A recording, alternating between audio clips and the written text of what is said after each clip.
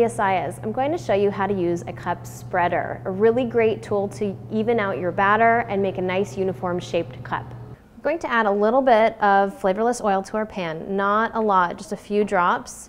We'll take a spatula wrapped and taped with a piece of paper towel, and we'll just spread our oil through our pan just to make sure it's evenly coated. And our pan right now is nice and hot. We'll take a ladle with about 1/4 cup of our batter. We'll pour it into our pan. Take our crepe spreader and put it in the center of our pan and very lightly spin. Try not to push too much into your cup and just have a nice uniform cup.